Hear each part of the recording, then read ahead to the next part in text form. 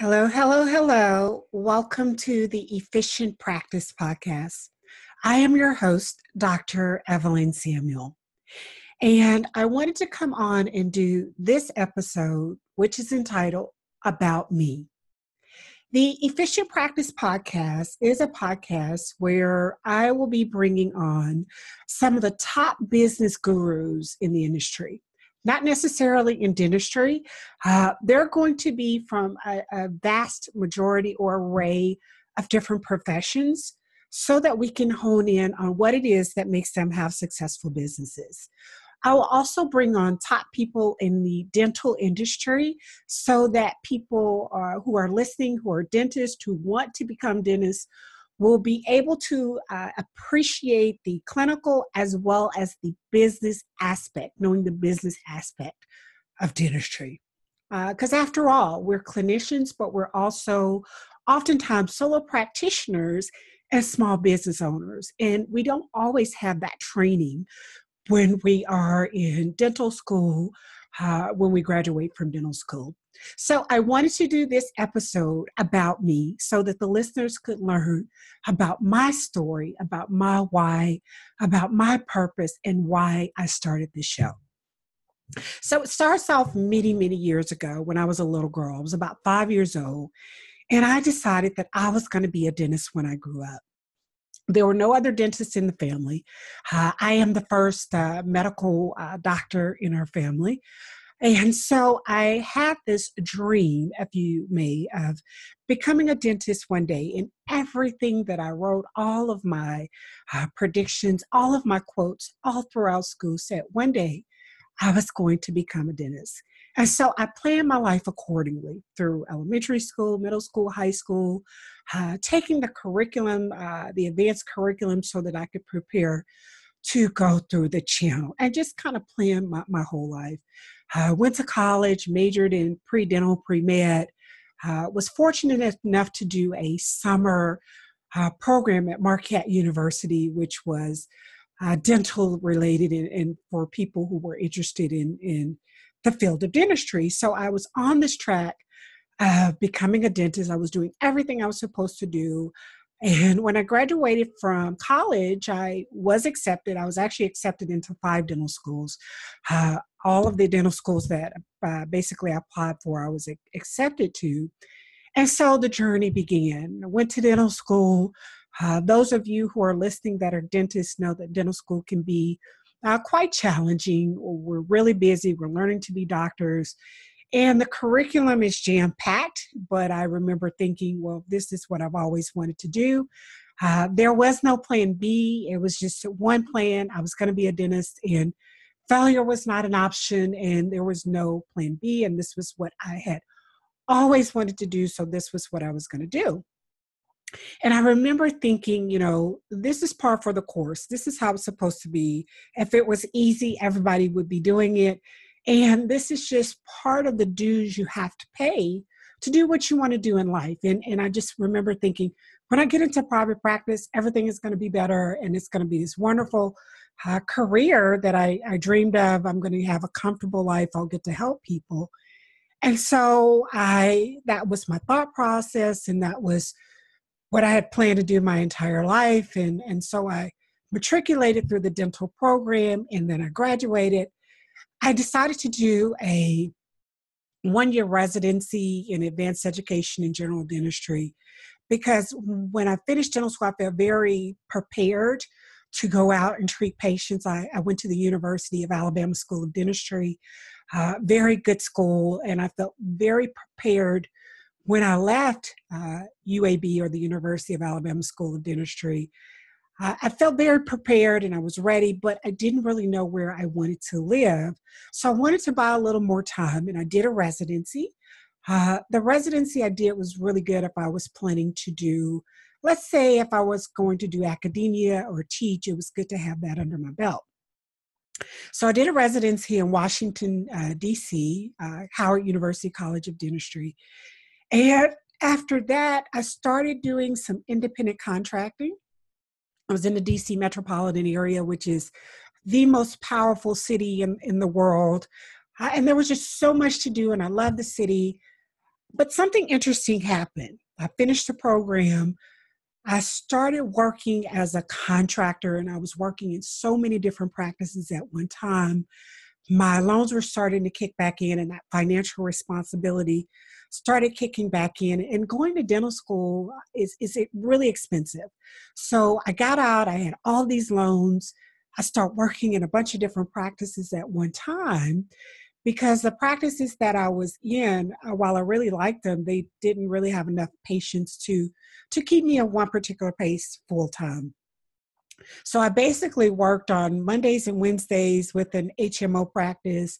On Tuesdays and Thursdays, I was with a cosmetic dentist. And on Fridays and Saturdays, I worked with a prosthodontist. And then just to make ends meet, I was working in all these different places and I still was just barely able to make ends meet. I was doing retail at night and on the weekends. So I just realized that I was, not making enough. I'd spent a lot of years in dental school. A lot of my peers had started their lives, and I was still in school becoming a doctor, borrowing a whole lot of money. And I just started to kind of resent what I was doing. I started to question this dream, this lifelong dream that I had. Like, what have I done? What am I supposed to do with all this debt? And I just felt this overwhelming burden of, is this really what I wanted to do? And how is this shaping up? How is this working out for me? And just questioning my life's desire, my life's plan, my life's preparation of becoming a dentist and ultimately a doctor. And so I had to have, some really in-depth, reflective moments to just kind of figure out something better because I was miserable working in all those different places. Now, don't get me wrong, I had some wonderful experiences in all of those offices. I learned a lot of different things. I learned how to go in any environment and just be able to pick up their techniques. I was able to pick up business techniques because I learned in all of these different places. The clinicians were wonderful. A lot of them didn't have systems in place to run their businesses. So I started watching and taking elements from each of these practices, and this would shape me for my future practice. I didn't know it at the time, and I couldn't really appreciate it because I was so overworked, but this was the best experience that I could have had. And so from that, I always say, you learn two things in every situation. You learn what to do, what not to do, and every experience is a learning experience. And so as I was in that element of just kind of working all the time, going from practice to practice, couldn't really appreciate it, but it was shaping me. It was shaping my business savvy and my clinical, um, my clinical skills from working with different specialists and different practitioners for the future. So it was really a good experience in hindsight. Hindsight is 2020. But I worked in all those places, and then I got to a point where it was still a bit overwhelming just to be in a different practice every day. And so I got an opportunity to move back to Alabama, which is where I'm from. I moved back to Birmingham, Alabama, which is where I went to dental school, and I worked for a group practice there. There were 5 dentists who owned the practice, and they invited me back to kind of work in their practice and be the only full-time dentist because they all did a few hours a week. And so I moved back in, and even there I was able to learn quite a bit, and I was able to see elements in their practice that they didn't have in place in terms of systems for their practice. And it also allowed me to kind of be in a practice and run it as if it were my own because I was the only full-time person there. And so I was there for about 3 years, and then I decided to open my own practice. So each stage was getting, better. It was getting better and better. And I decided to open my own dental practice, and I planned for 2 years every single detail before I opened the doors of my practice. I researched everything, and I also hired coaches, business coaches, before I opened the doors of my first practice. And even with that, they still while they were good in certain aspects at what they did and for what I approached them for, they still did not walk me through the steps of how to set up a practice, how to build it, how to negotiate my lease, how to negotiate with my contractors, how to find a space, how to find a contractor or a commercial realtor. And there was just all these elements that I had to learn basically by trial and error. I had to learn by researching myself, and I had to learn as I went because I didn't learn these things in dental school. So I'm coming full circle now to say why I created this show. I created it because I definitely want the new dentist or people who are in practice to know that there is a better way, that you don't have to reinvent the wheel, that you can learn things before you're in a situation and not have to learn by trial and error or by going to the school of hard knocks and just things kind of happening and you learn from that experience. You're going to learn more when you're in private practice and you're in situational occurrences, but why not be prepared, you know? And so I wanted to create something that I can bring experts on that are experts in business. Because like I said, in dental schools, most dental schools, you don't get business. There are some programs that may have a dual program, but for the most part, most people, you know, don't learn the business of dentistry. And so I wanted to bring experts on the show in business. They won't all be dentists. They'll be from different fields and they can show how or better techniques and better ways so that we as private practitioners and owners of practices, and even if you're not an owner, if you're in dentistry, you can navigate your path better so that you can have a better quality of life as well as help your patients and just have a better business and practice, but also have a better quality of life. And so that's my ultimate why of why I started this show. Um, I started my practice and I found out quickly that I did have business savvy and that I research everything and that I use business coaches pretty much my entire practice career now, almost 20 years into practicing. And there were some pearls that I was able to put in place to make my practice operate in the top 1 percentile of practices. And I want to share that with listeners. I want to share that with new dentists. I want to share that with people so that they can have a better experience and not have to learn by trial and error.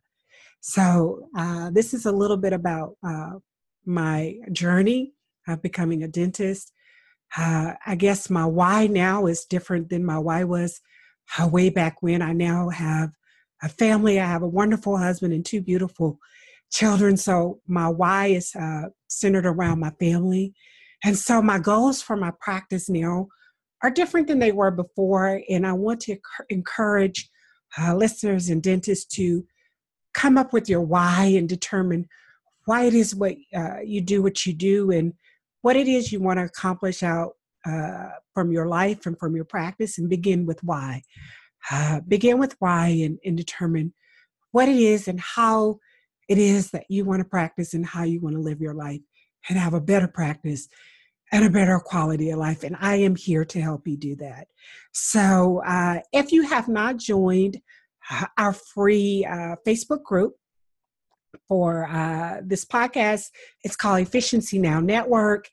And on there, it is a group of dentists, and we can all come together and help each other with different things, different life things, becoming better, having better systems, having a better practice, having a better quality of life, different techniques and materials. So there will be dentists on there that will be sharing their experiences and their journeys, experts in business. And so I want us to all come together, and that's the Efficiency Now Network. The podcast will be coming on in this video format as well as the traditional podcast. If you could just like our episodes, leave us a comment.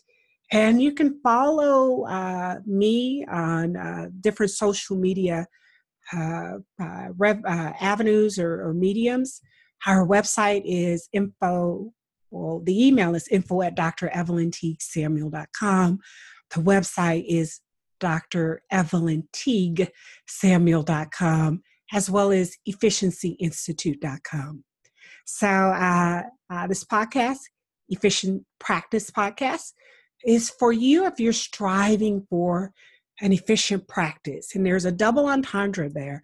It's an efficient dental medical practice, or if you're using efficient practices to run your business better, this podcast is for you. I want you to stay tuned. There'll be plenty of shows that are going to have a ton of value and some really great people on the show. So this is Dr. Evelyn Samuel signing off for Efficient Practice Podcast. I can't wait to share this journey with you, and I will see you the next time. Take care, and until then, bye-bye.